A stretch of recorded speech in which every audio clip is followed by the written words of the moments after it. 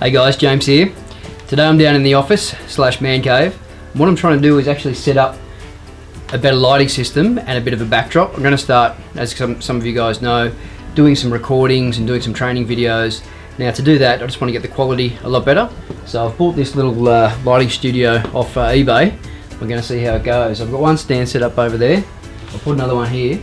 And then the aim is to put a bit of a backdrop down behind here, just to cover up all this crap that we got stored down here, the surfboards, the beds, you know, all the racks and everything else, so that I can actually film myself sitting here at the desk, you know, working through some ScreenFlow or some training programs and stuff like that. So let's see how it goes.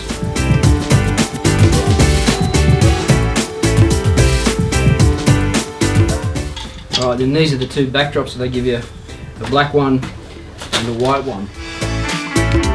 Oh, for starters, it's not wide enough. I guess if I zoom the camera in a little bit, I'll be able to just have it focused on the backdrop itself. But it's still a bit see-through. I might, let's see if I can get something a bit thicker cloth.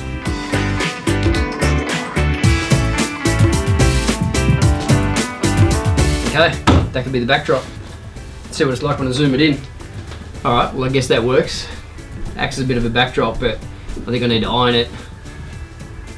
And to be honest, it's not the best quality material. I think I'll go for more of a canvas or something like that. This is quite cheap, I only really wanted the frame. So I'll buy some more material and see how it goes. Next thing now is to set up the light box. So I've got a little bit of a light box studio. And again, bought that off eBay, so I don't know what the quality is going to be like, but I'll give it a go. See what that looks like.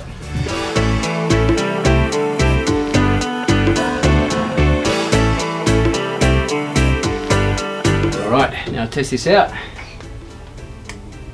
Hey, pretty cool. Very nice. So now set up two of those, one each side, and the boom over the top. We've got some good lighting.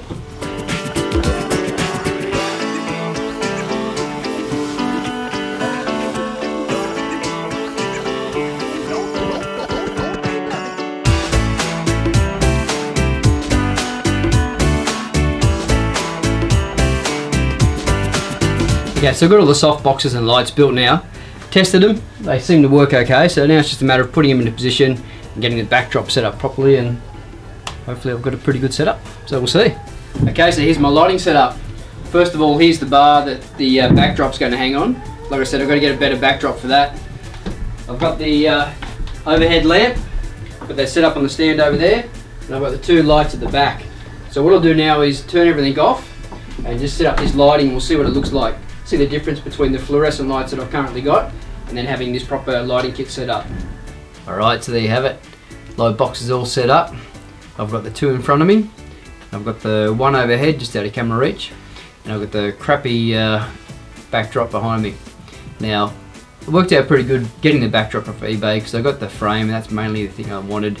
The screen itself is pretty creased and pretty crinkled, and it's not the best quality, so I'll probably look at getting something else. But as far as putting these lights together, a big thank you to Brian Greco.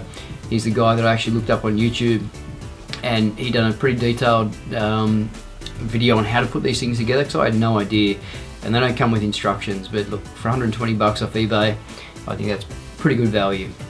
So anyway, there you go guys, you got to see me setting it all up and putting in action, and hopefully the lighting's okay now. I'm still going to work on different camera angles and different lighting and everything else. I mean, there's so many videos on YouTube that you can look up on how to set up different lights and what light to have on brighter and what light to have behind you and everything else. But I think for what I'm doing, it's going to be enough.